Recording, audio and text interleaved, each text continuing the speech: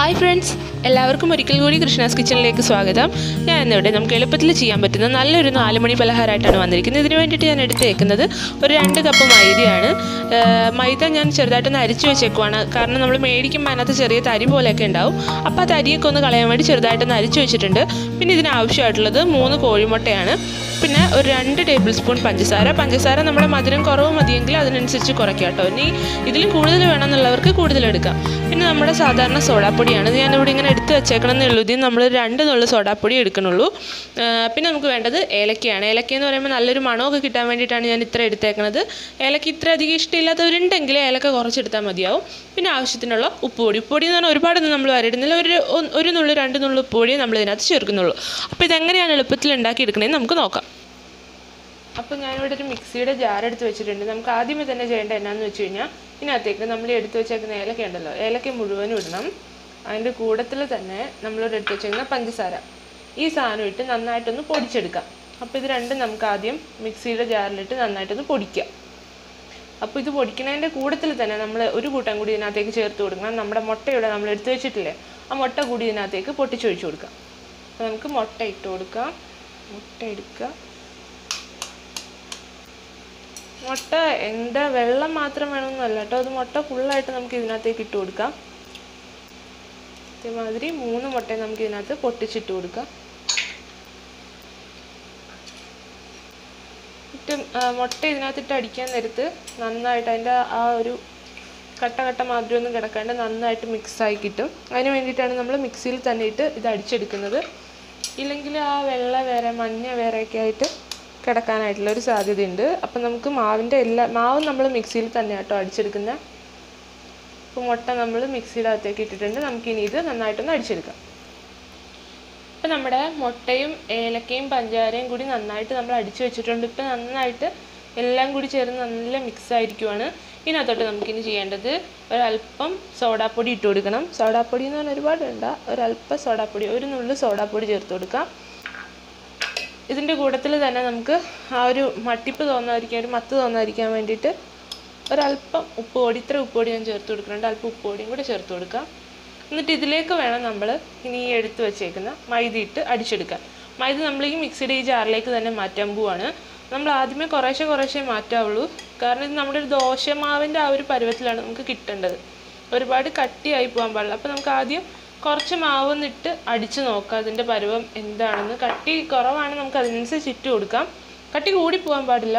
ദോശയുടെ ആ ഒരു ഇത് മാറാൻ പാടില്ല. ആ ഒരു കട്ടിയിൽ വേണം നമുക്കിത് ഉണ്ടാക്കിയെടുക്കാനായിട്ട്. അപ്പോൾ നമുക്കിത് ജസ്റ്റ് ഒന്ന് മിക്സിയിലിട്ടൊന്ന് അടിച്ചെടുക്കാം.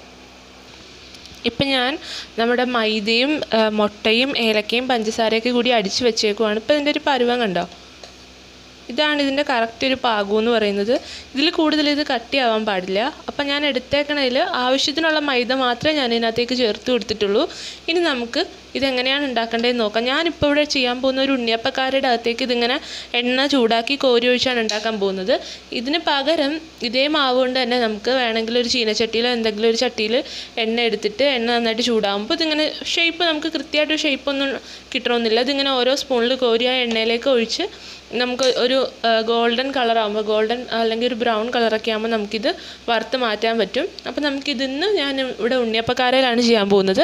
അപ്പോൾ ഇതെങ്ങനെയാണ് നമുക്ക് നോക്കാം. ഞാനിപ്പോൾ ഇവിടെ ഫ്ലെയിം ഓണാക്കിയിട്ട് ഒരു ഉണ്ണിയപ്പക്കാര സ്റ്റൗവിൽ വെച്ചിട്ടുണ്ട്. ഇതിനി ഒന്ന് നന്നായിട്ട് ചൂടായി വരട്ടെ. ചൂടായി വന്ന ശേഷം നമുക്കിതിനകത്ത് ഓരോ അറകളിലേക്കും വെളിച്ചെണ്ണ ഒഴിച്ചു കൊടുത്തിട്ട് മാവ് ഓരോ സ്പൂൺ വീതം ഒഴിച്ചു കൊടുത്താൽ മതി. ഒരുപാട് ഒഴിക്കേണ്ട. ഓരോ ചെറിയ സ്പൂൺ വീതം ഈ ഓരോ അറകളിലായിട്ട് നമുക്ക് ഒഴിച്ച് നമ്മുടെ ഈ സ്പോഞ്ചായിട്ടുള്ള ഈ കേക്ക് നമുക്ക് ഉണ്ടാക്കിയെടുക്കാം. അപ്പോൾ നമ്മുടെ ഉണ്ണിയപ്പക്കാരം ഒരുവിധം ചൂടായി വന്നിട്ടുണ്ട്. നമുക്ക് ഇതിൻ്റെ ഓരോ അറകളിലേക്കായിട്ട് എണ്ണ അല്പമായിട്ട് ഒഴിച്ചു കൊടുക്കാം. അപ്പോൾ നമ്മുടെ എണ്ണ നന്നായിട്ട് ചൂടായി വന്നിട്ടുണ്ട്. നമുക്കിതിനകത്തേക്ക് ഈ മാവ് ഓരോ ചെറിയ സ്പൂൺ വീതം ഒഴിച്ചു കൊടുക്കാം. ഞാനിവിടെ ഉണ്ടല്ലോ ഈ മിക്സിയിൽ നിന്ന് മാവ് മാറ്റിയിട്ടൊന്നുമില്ല. ഞാനപ്പോൾ ഇതിൻ്റെ ഓരോ അറകളിലേക്ക് മാവ് കുറേശ്ശെ ഇട്ട് കൊടുക്കുകയാണ്. എണ്ണ നന്നായിട്ട് ചൂടായി വരുന്നതേ ഉള്ളൂ കേട്ടോ. ഇപ്പോൾ ഫുള്ളായിട്ട് ഫില്ല് ചെയ്തിടണ്ട, കുറച്ച് സ്ഥലം ഇട്ടിട്ട് വേണം മാവ് നമ്മൾ ഇട്ട് കൊടുക്കാൻ. ഇങ്ങനെ നമുക്കപ്പോൾ ഈ മാവിൻ്റെ നമ്മുടെ ഉണ്ണിയപ്പക്കാരയുടെ എല്ലാ ഭാഗത്തേക്കും എല്ലാ അറകളിലേക്കും നമുക്ക് മാവ് ഇട്ട് കൊടുക്കാം. ഇതേ രീതിയിൽ തന്നെ മാവ് ഉണ്ടാക്കിയിട്ട് നമുക്ക് സാധാരണ ചട്ടിയിൽ എണ്ണ ചൂടാക്കി വേണമെങ്കിൽ നമുക്കിത് പൊരിച്ചെടുക്കാം.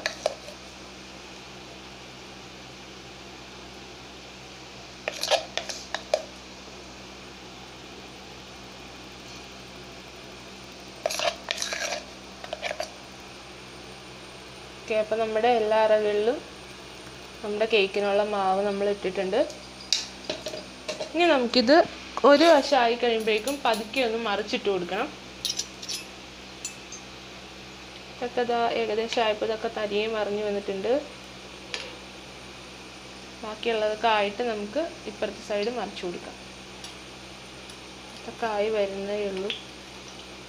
നമുക്ക് പതുക്കെ ഒന്ന് മറിച്ചിട്ട് കൊടുക്കാം.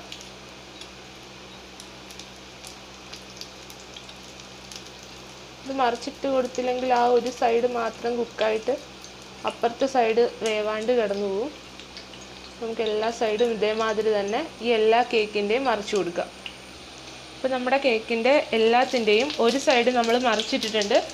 രണ്ട് സൈഡ് നന്നായിട്ട് കുക്കാവുമ്പോൾ നമുക്കിത് ഇതിൽ നിന്ന് മാറ്റി കൊടുക്കാം. അപ്പോൾ ഇതെല്ലാം തന്നെ നമ്മൾ രണ്ട് വശവും തിരിച്ചും മറിച്ചൊക്കെ ഇട്ട് കൊടുത്തിട്ടുണ്ട്. ഇനി ഇതിൻ്റെ ഉള്ളിൽ എന്താണെന്ന് നമുക്കിങ്ങനെ പതുക്കെ ഒന്ന് കുത്തി നോക്കുമ്പോൾ അറിയാൻ പറ്റും. അപ്പോൾ ഉള്ളിൽ എല്ലാത്തിൻ്റെയും വെന്ത് വന്നിട്ടുണ്ട്. അതുകൊണ്ട് ഇതിൽ മാവൊന്നും പറ്റിപ്പിടിച്ചിട്ടില്ല. അപ്പോൾ അതിൻ്റെ കളർ മാറും. വെന്ത് വരുമ്പോഴേക്കും അതിൻ്റെ ആദ്യത്തെ ആ ഒരു കളറായിരിക്കില്ല ഉണ്ടാവുക. കളർ നന്നായിട്ട് മാറും. നല്ലൊരു ബ്രൗൺ കളറിലേക്കുള്ളൊരു മാറ്റമാണിത്. അപ്പോൾ എല്ലാം തന്നെ ഏകദേശം നന്നായിട്ട് കൈപൊള്ളി വെന്ത് വന്നിട്ടുണ്ട്. എല്ലാം അത്യാവശ്യം നന്നായിട്ട് വെന്ത് വന്നിട്ടുണ്ട്. അപ്പോൾ നമുക്കിതിനെ ഈ എണ്ണയിൽ നിന്ന് മാറ്റാം. ഞാനിവിടെ ഒരു പാത്രത്തിൽ കുറച്ച് ടിഷ്യൂ പേപ്പറൊക്കെ ശരിയാക്കി വെച്ചിട്ടുണ്ട്. നമുക്കപ്പോൾ ഇതിനെ ഓരോന്നിനെയും എണ്ണയിൽ നിന്ന് പാത്രത്തിലേക്ക് മാറ്റി കൊടുക്കാം. ഇപ്പോൾ നമ്മുടെ ഈ ഉണ്ണിയപ്പക്കാരിൽ തന്നെ ചെയ്യണമെന്ന് യാതൊരു നിർബന്ധമില്ല. നമുക്ക് ഈ രീതിയിൽ തന്നെ ഓരോ സ്പൂൺ കൊണ്ട് നമ്മുടെ ചട്ടിയിലോ ഏതെങ്കിലും ഒരു പാത്രത്തിൽ എണ്ണ എടുത്ത് ചൂടാക്കി സ്പൂൺ കൊണ്ട് വെറുതെ കോരി ഒഴിച്ചാൽ ഇങ്ങനത്തെ ഒരു ഈ ഉണ്ണിയപ്പത്തിൻ്റെ മാതിരിയുള്ളൊരു ഷേപ്പ് കിട്ടൂലെന്നേ ഉള്ളൂ. സംഭവം ഇതേമാതിരി തന്നെ നമുക്ക് റെഡിയാക്കി എടുക്കാൻ പറ്റും. ഇത് ചെയ്യുമ്പോൾ പ്രത്യേകം ശ്രദ്ധിക്കേണ്ട ഒരു കാര്യം, തീ എപ്പോഴും കുറച്ച് വെക്കുക, സിമ്മിലിട്ട് ചെയ്യുക. ഫ്ലെയിം ഒരുപാട് കൂടുതലായി പോയി കഴിഞ്ഞാൽ നമ്മുടെ ഉണ്ണിയപ്പക്കാരെ അറിയാമല്ലോ, ചൂട് പിടിച്ചു കഴിഞ്ഞാൽ പിന്നെ പെട്ടെന്ന് സാധനം കരിഞ്ഞു പോവും. ഇതിൻ്റെയൊക്കെ ഒരു സൈഡും കൂടിയൊക്കെ ഒന്ന് ആവാനുണ്ടെന്ന് തോന്നുന്നു. അപ്പോൾ ഇത് ഈ ഒരു സൈഡിൽ അധികം ചൂടെത്തിയിട്ടില്ല. ഇതൊക്കെ ഒന്നുകൂടി നമുക്ക് മൊരിയിച്ചെടുക്കാം. ഇതിൻ്റെ ബർണറിനൊരു ചരിവുള്ളത് കൊണ്ടിട്ട് എല്ലായിടത്തേക്കും ചൂട് ഒരുപോലെ എത്തില്ല. അതിൻ്റെ സ്റ്റൗവിൻ്റെ ഡിഫക്റ്റാട്ടോ. നമുക്ക് ഇപ്പുറത്തെ സൈഡിലേക്ക് ഇട്ട് കൊടുക്കാം. ബാക്കിയുള്ളതെല്ലാം ശരിയായിട്ടുണ്ട്. ബാക്കിയുള്ളതൊക്കെ കറക്റ്റായിട്ട് ഇതേ നമ്മുടെ കറക്റ്റ് ഉണ്ണിയപ്പത്തിൻ്റെയൊക്കെ ഒരു ഷേപ്പിൽ വന്നിട്ടുണ്ട്. അപ്പോൾ ഇതും കൂടി റെഡിയായതിന് ശേഷം നമുക്ക് ഇതെല്ലാം കൂടി സ്റ്റൗന്ന് മാറ്റാം. എളുപ്പത്തിൽ ചെയ്തെടുക്കാൻ പറ്റുന്ന കേട്ടോ. കുട്ടികൾക്കൊക്കെ എളുപ്പത്തിൽ നന്നായിട്ട് ഇഷ്ടപ്പെടുന്ന ഒരു ഐറ്റമാണിത്. മധുരവും ഒരുപാട് മുട്ടയുടെ ടേസ്റ്റ് അധികം ഇഷ്ടമില്ലാത്തവരുണ്ടെങ്കിൽ മുട്ടയുടെ എണ്ണം കുറച്ചാൽ മതിയാവും. നല്ല സോഫ്റ്റ് ആയിട്ടുള്ളൊരു കേക്കാണ്. നമ്മൾ സ്പോഞ്ച് കേക്ക് എന്നൊക്കെ നമുക്ക് പറയാൻ പറ്റും. അപ്പം മൈദയും മുട്ടയും മാത്രം ഉണ്ടെങ്കിൽ നമുക്ക് വീട്ടിൽ തന്നെ ഉണ്ടാക്കിയെടുക്കാൻ പറ്റുന്ന നല്ലൊരു 4 മണി പലഹാരമാണിത്. അപ്പോൾ നമുക്കിനി ഇതിനെല്ലാത്തിനും സ്റ്റവിൽ നിന്ന് മാറ്റിയിട്ട് അടുത്ത ബാച്ചും കൂടിയിട്ടൊന്ന് ഫ്രൈ ചെയ്തെടുക്കാം. അപ്പോൾ ഞാൻ ബാക്കി ഉണ്ടായിരുന്നതും കൂടി എണ്ണയിൽ പൊരിച്ച് ഇതേമാതിരി നേരത്തെ ചെയ്ത മാതിരി തന്നെ എടുത്ത് വറുത്ത് വെച്ചേക്കണാണിത്. അപ്പോൾ നമ്മുടെ സിമ്പിളായിട്ടുള്ള സ്പോഞ്ച് കേക്ക് റെഡി ആയിരിക്കുകയാണ്. മൈദയും മുട്ടയും ഏലക്കയും ഇച്ചിരി പഞ്ചസാരയൊക്കെ ഉണ്ടെങ്കിൽ നമുക്ക് വീട്ടിൽ തന്നെ എടുക്കാനുള്ള സാധനങ്ങൾ കൊണ്ടിട്ട് നമുക്ക് എളുപ്പത്തിൽ ചെയ്തെടുക്കാൻ പറ്റിയ നല്ലൊരു 4 മണി പലഹാരമാണ് നമ്മുടെ ഇന്നത്തെ ഈ സ്പോഞ്ച് കേക്ക് എന്ന് പറയുന്നത്. ഇത് തന്നെ നമുക്ക് ആവിയിൽ പുഴുങ്ങിയെടുക്കാം. പക്ഷേ ആവിയിൽ പുഴുങ്ങിയെടുത്തു കഴിഞ്ഞാൽ ആ മുട്ടയുടെ ആ ഒരു സ്മെല്ലും ആ ഒരു ടേസ്റ്റൊക്കെ വല്ലാണ്ട് വരും. എണ്ണയിൽ പൊരിച്ചെടുക്കുമ്പോൾ അത്രയും മുട്ടയുടെ ആ ഒരു സ്മെല്ല് വരത്തില്ല. അപ്പോൾ ഇന്നത്തെ ഈ സിമ്പിളായിട്ടുള്ള ഈ സ്പോഞ്ച് കേക്ക് എല്ലാവർക്കും ഇഷ്ടപ്പെട്ടു എന്ന് കരുതുന്നു. ഇഷ്ടപ്പെട്ടിട്ടുണ്ടെങ്കിൽ എല്ലാവരും തീർച്ചയായിട്ടും ട്രൈ ചെയ്ത് നോക്കുക. കുട്ടികൾക്കൊക്കെ ഒരുപാട് നന്നായിട്ട് ഇഷ്ടപ്പെടുന്ന ഒരു നല്ലൊരു പലഹാരം കൂടിയാണിത്. കുട്ടികൾക്ക് മാത്രമല്ല വലിയവർക്കും ഒക്കെ കഴിക്കാൻ പറ്റിയ നല്ലൊരു ടേസ്റ്റി ആയിട്ടുള്ള ഐറ്റം കൂടിയാണിത്. ഇന്നത്തെ വീഡിയോ കണ്ടിട്ട് ഇഷ്ടപ്പെട്ടിട്ടുണ്ടെങ്കിൽ എല്ലാവരും തീർച്ചയായിട്ടും ഇത് ട്രൈ ചെയ്ത് നോക്കുക. പിന്നെന്താ, എൻ്റെ ചാനൽ ഇതുവരെ സബ്സ്ക്രൈബ് ചെയ്തിട്ടില്ലാത്തവർ എൻ്റെ ചാനലൊന്ന് സബ്സ്ക്രൈബ് ചെയ്യുക. സബ്സ്ക്രൈബ് ചെയ്ത് കഴിയുമ്പോൾ അടുത്തുള്ള ബെൽ ബട്ടൺ കൂടിയൊന്ന് എല്ലാവരും ഒന്ന് പ്രസ് ചെയ്തേക്കുക. പിന്നെന്താ, അപ്പം നമുക്ക് ഇത് ഇഷ്ടപ്പെട്ടവർ തീർച്ചയായിട്ടും ട്രൈ ചെയ്ത് നോക്കണം കേട്ടോ. അപ്പോൾ നമുക്ക് അടുത്ത നല്ലൊരു റെസിപ്പി ആയിട്ട് കാണുന്നത് വരെ ബൈ ആൻഡ് താങ്ക് യു.